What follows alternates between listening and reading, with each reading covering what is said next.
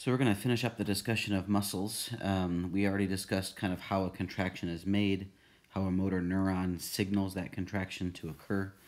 Now we're going to look kind of more grossly at muscle movements and talk about how is muscle tension produced. So we were kind of looking down at the microscopic level at basically how one muscle fiber, shortens.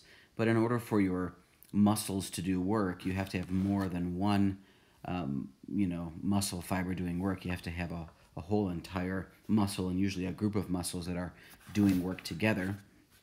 And as those muscles contract, there are some properties of that contraction that produce more or less muscle tension. So we're going to look at several things that can increase muscle tension overall. Then we'll look a little bit at muscle metabolism and end with a discussion of isotonic versus isometric contractions. So let's begin looking at how different properties of the muscle can produce more or less tension. So think of tension as just the strength of contraction, or the ability to do work, maybe is a better way to think about tension. So tension can be increased by finding the optimum length of a muscle before contraction. And so what I mean by that, if you look at this graph here on the right, is that you can see that there's a particular range of muscle length which produces the greatest amount of tension. It's kind of in this pink area here. So if the length of the muscle before contraction begins falls in this red area, then we will have maximum tension produced. Excuse me.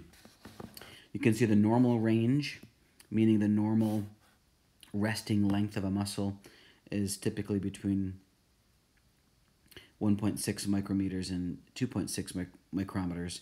And we're talking about the length of sarcomeres here. And the length of the sarcomeres is really related to the length of the muscle. So if I have an arm, for example, let's say, make my hand there. Let's say my arm is at 90 degrees. This, biceps muscle is a particular length, right? But if I go ahead and stretch that arm out, then maybe you can appreciate that biceps muscle is actually longer, right? By opening up the arm, by extending the elbow, I actually lengthen the muscle, and by contracting the elbow, I actually shorten the muscle. So depending on how long or short the muscle is before contraction, that affects the maximum amount of tension that can be produced. And you see that if you are too short, so for example, if this arm was, way up here, and that muscle was even shorter, you would really have very little room left for contraction. So the amount of tension that you could produce would be minimal.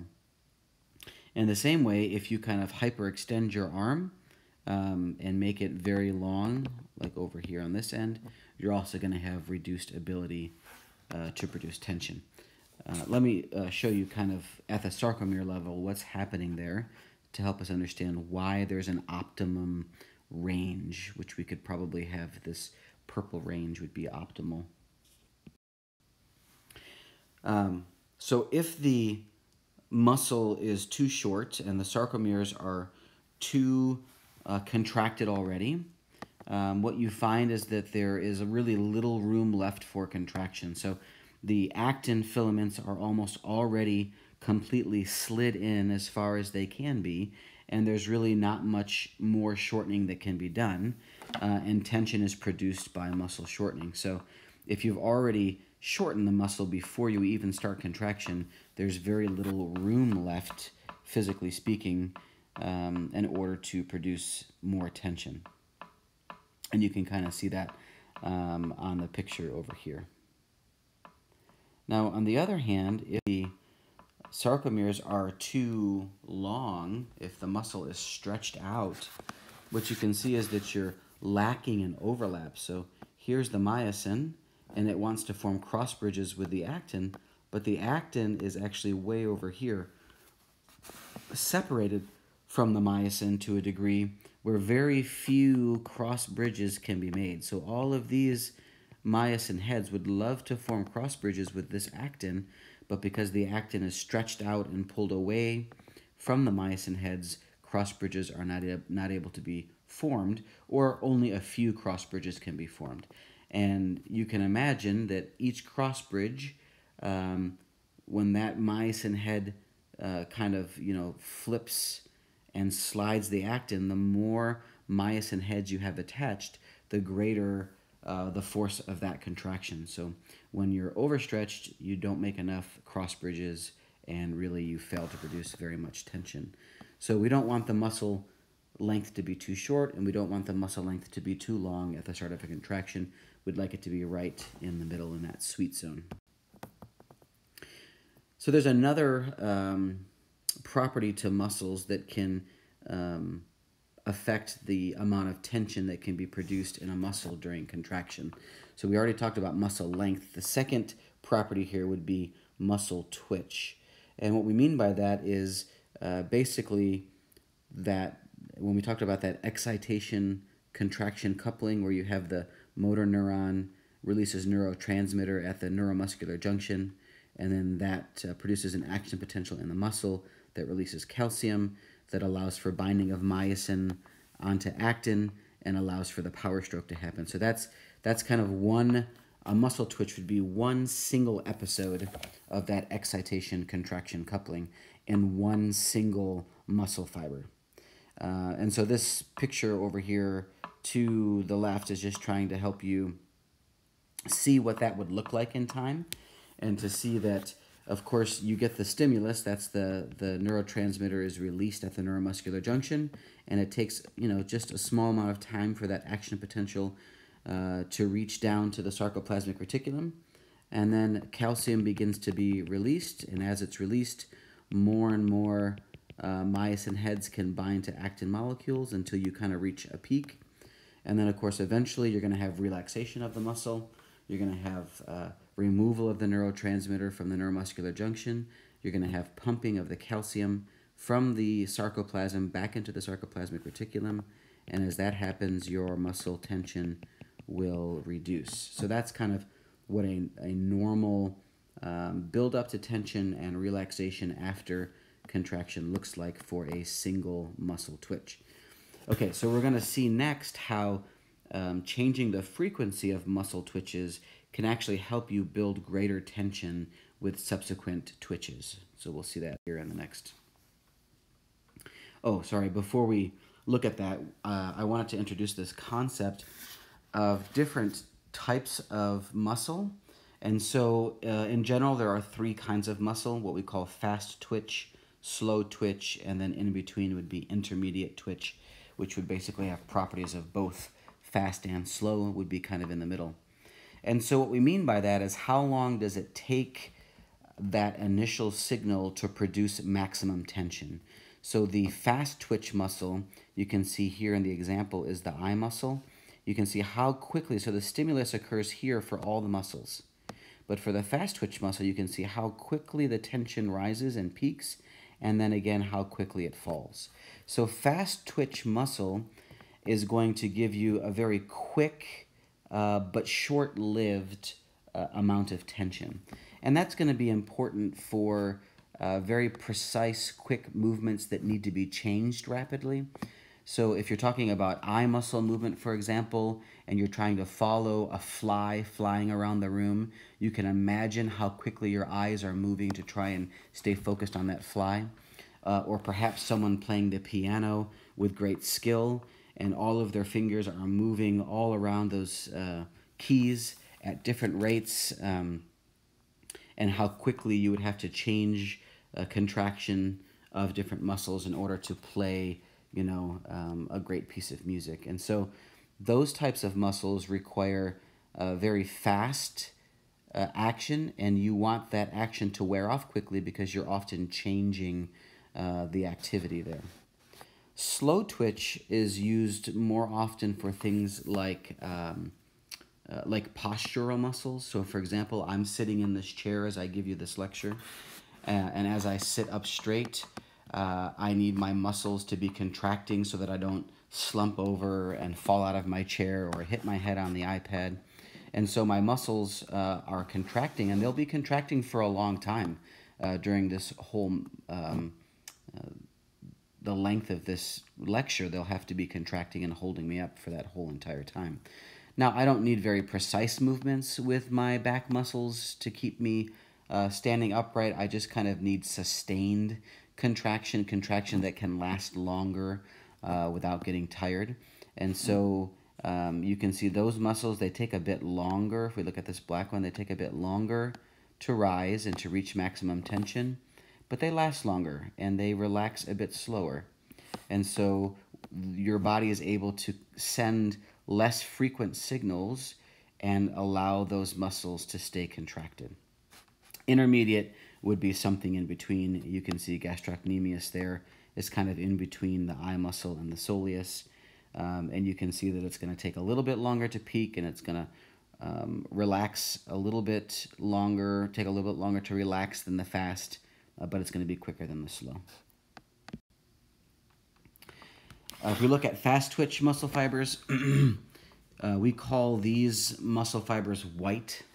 So for example, if you order white meat chicken when you go to KFC, that's the breast meat and the wing meat. So you can imagine when a bird is flying, although chickens don't fly, but you can imagine leftover from perhaps when they could fly a long time ago, that the white meat on a bird is their flying muscles, because they have to beat their wings very quickly.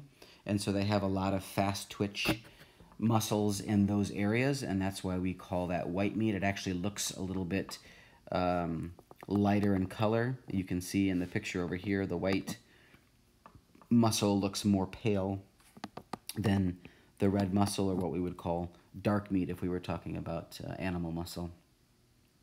So what makes it white and what makes it red is the presence of myoglobin. So myoglobin has a reddish color.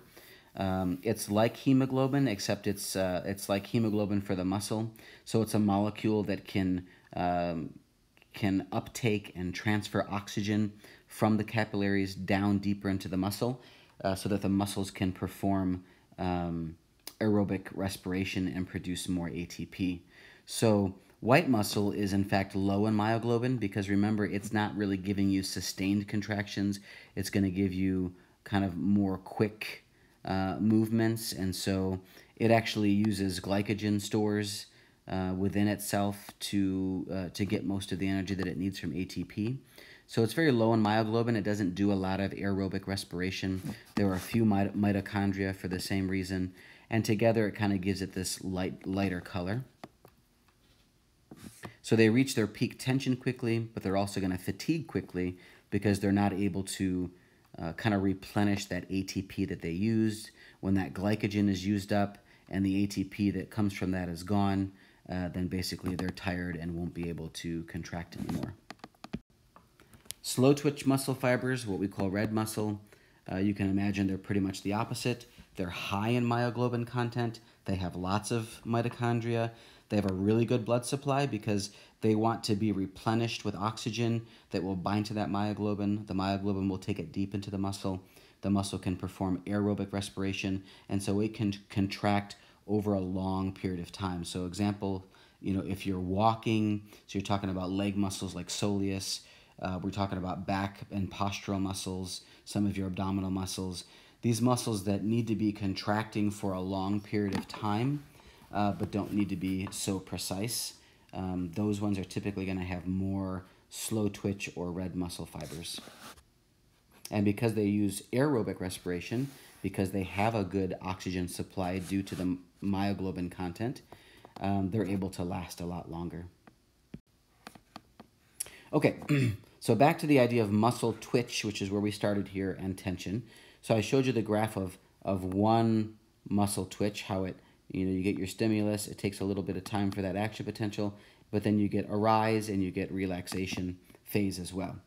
Well, what the body does in order to increase the strength of tension, in order to increase the amount of work that that muscle can do, is it will give multiple twitches in a row, and the more twitches that it sends, the more electric signals and the more action potentials that it sends to that muscle fiber in a row, the stronger each subsequent muscle twitch will be. So if we look here on the A, you don't really have to learn the word trep. I just want you to understand the concept that if you increase the frequency of stimuli, if you give one stimulus right after another, you'll see that the strength of each individual twitch increases. So you notice here is the first twitch, and then you give another signal, the second twitch, and another signal, the third, and the fourth, and the fifth, and the sixth. And you can see that each one gets a little bit stronger. So that's one way that the body increases the amount of tension produced in a muscle. Now we can do this even more with what we call wave summation if you don't wait for the muscle to fully relax. So somewhere before the relaxation reaches completion, you give another stimulus, and you'll see you get that increase in tension, and then you give another stimulus before that relaxes, and you get an increase, and again you give another stimulus before you get full relaxation, and you can see how that will actually build tension quite quickly and quite strongly. And this is what the body does to help us build tension in our muscle so that we can do greater work and lift heavier objects. So eventually, if you continue to give stimuli before the muscles were allowed to relax, you would eventually reach a maximum amount of tension that that muscle can produce. And you would kind of sustain that maximum amount of tension. And when you get a sustained maximum amount of tension, we call that tetanus. And that's kind of where the disease tetanus comes from. The disease tetanus gives you severe muscle spasms and contractions that are very painful, and they don't relax. Eventually, if your diaphragm becomes tetanic, then you will not be able to breathe, and that's how people die from tetanus. But our bodies use tetanus in a more controlled manner to kind of give us maximum strength of tension. And it does that by just giving that kind of stimulation before you get relaxation. It goes awry, however, in what we would call muscle cramps. So if you've ever woken up in the middle of the night and kind of had this uncontrollable cramp, like in your calf muscle, for example, and wondered, what's going on and how do I get this thing to break? It just won't stop contracting. It's because that muscle has been stimulated multiple times without allowing it to relax, and it's now reached maximum contraction. And you usually have to do something to break that. You have to physically, grab your foot and pull it back in order to stretch through that contraction. And that would be a tetanic contraction as well. Okay, so a third way that your body helps to increase tension. Remember, we're talking about ways the body produces more tension so that we can do more work with the muscle. So the third way here that you can see on this slide is the idea of motor units. So often muscles are grouped together so that one motor neuron may feed multiple muscle fibers. And so then within one muscle group, like let's say we're talking about your biceps muscle, you may have several motor units there in the biceps, and the spinal cord and the brain can really direct its signal to only one motor unit if it just kind of needs a little bit of tension to do a little bit of work, or it can send multiple messages to multiple motor units in order to kind of produce a more maximum tension. So you can see here in the picture, let's say we've got a spinal cord and we've got 3 motor neurons. You see that? The purple, the blue, and the red. And each of those motor neurons is controlling a particular group of muscles. So the red ones, you can see controlling these red. And so they've color-coded it for us, which is great. So each of those units that is controlled by a single motor neuron, we call that a motor unit. So you can see I have motor unit 1, motor unit 2, and motor unit 3. So if the body wants just a little bit of tension to do a little bit of work, maybe the spinal cord just sends an action potential down the motor unit 1, and it activates these muscles, and you get some tension, some muscle contraction, maybe, say, to lift up your cell phone. But let's say you need to lift up something quite a bit heavier. Let's say you need to lift up a 50-pound suitcase, for example. Well, you're going to need more than just motor unit 1 fibers. You're probably going to activate motor unit 1, motor unit 2, and motor unit 3, and you're going to get action potential sent down all 3 of those motor axons so that you can recruit all of those muscle fibers to contract. And then that's going to give you, obviously, increased muscle tension so that you can do an increased amount of work. All right, so we looked at 3 ways that your body can increase muscle tension. We looked at the relationship between length and tension, between kind of twitch and tension, and the different kinds of muscles, slow twitch and fast twitch, and intermediate twitch in between.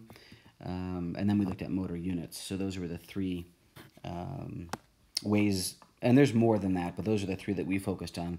3 primary ways that your body increases muscle tension. Okay, I want to switch gears just a little bit and talk just briefly about muscle metabolism, because we talked about glycolysis and cellular metabolism and cellular respiration and how the body makes ATP from glucose. And that's that's true in much of the body. It is also true in muscle. The muscle does break down glucose, at least in the red muscle. It does this more, but it does break down glucose through glycolysis, just like we learned, and produce a bunch of ATP. The problem is, especially if you need sustained contraction, that ATP is used up rather quickly, and it's not able to be made quick enough to sustain contraction. And so the body has developed kind of a backup system to aerobic cellular respiration in the muscle. So in addition to doing aerobic respiration, the body also stores energy in another molecule besides ATP. So ATP we already looked at, and that's true. But in muscle, there's a kind of a backup system, and the body uses something called creatine phosphate. So we talked about adenosine triphosphate, right, and adenosine diphosphate. So this is creatine phosphate. And so it's just a way of storing. Remember, the energy in ATP comes from that, you could say it's adenosine with 3 P's, right, with 3 phosphates. And it's really this final phosphate bond that contains the energy. And so when that bond is hydrolyzed, that's when we get our energy. Well, the same thing's going to happen here with creatine phosphate. So when creatine releases its phosphate, then you're going to get energy. And that energy is going to be able to be used for muscle contraction, actually to replenish the ATP. So this is how muscle can continue to contract even after it's kind of blown through its initial stores of ATP, because it has a backup. It has creatine phosphate, which can also donate phosphates to ADP and make ATP.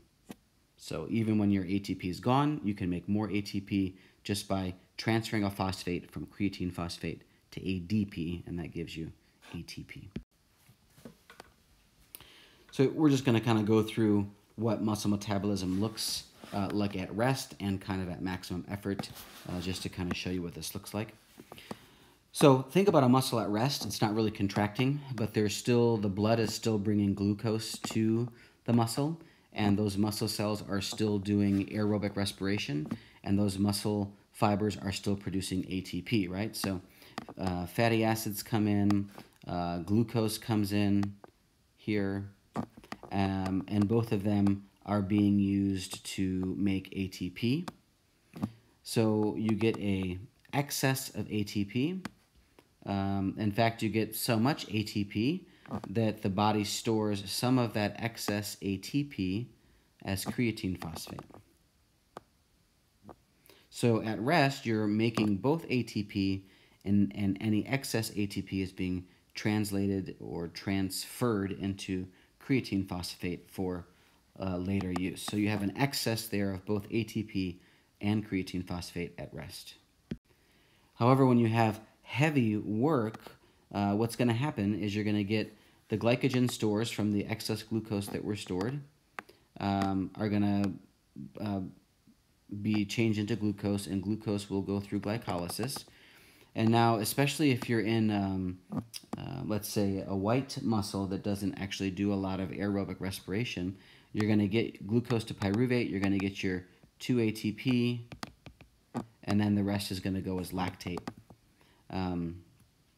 So when you use up all of those ATP, which is not very much, you're going to need your backup. So at that time, your creatine phosphate will give its phosphate to ADP, and you'll make more ATP, and that's kind of how you can sustain muscle activity even when you run out of ATP.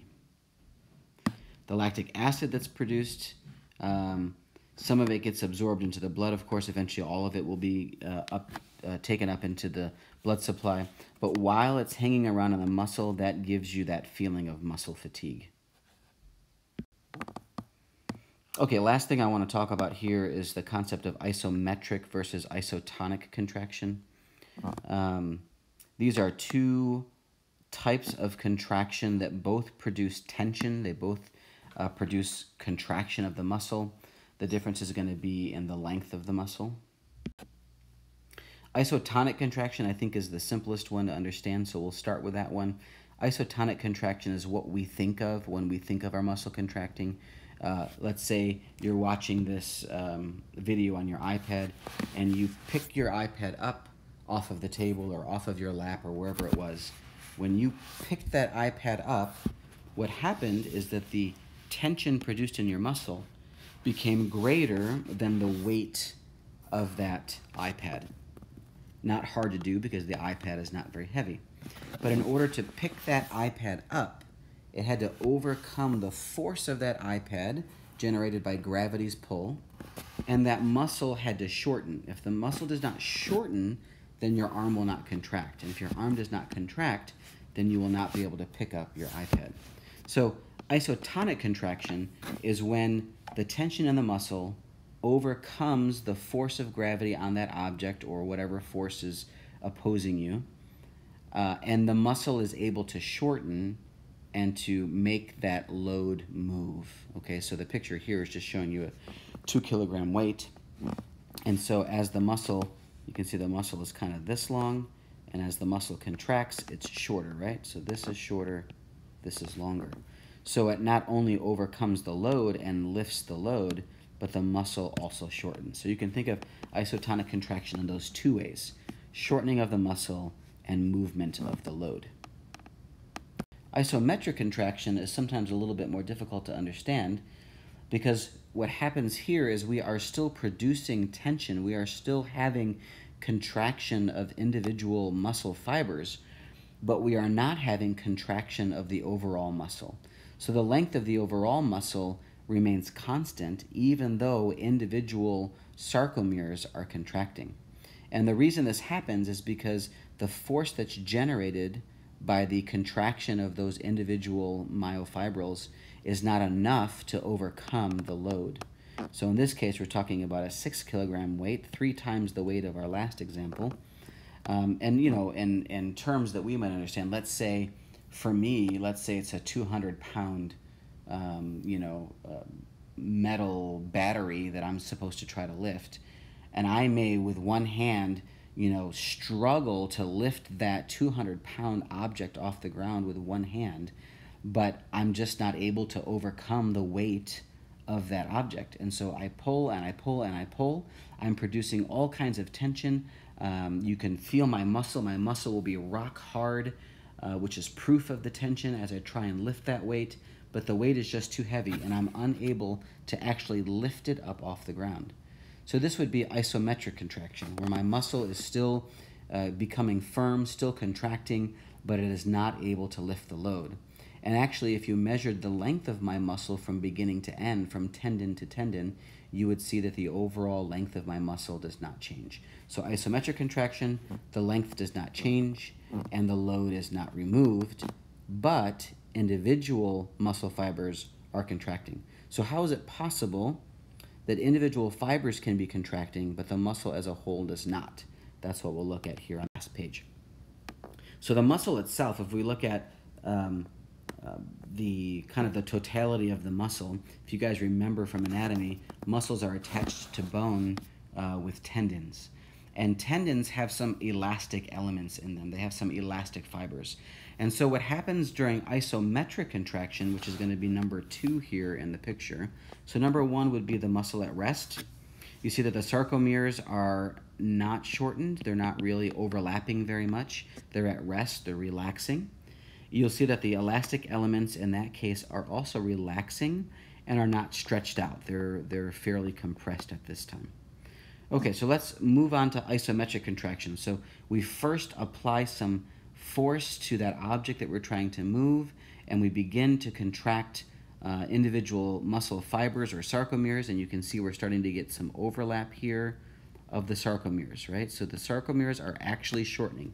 Look at the distance between here and here, and the distance between here and here. It has shortened. So there is shortening at the muscle fiber or sarcomere level, but notice what's happened to the elastic elements. They have lengthened.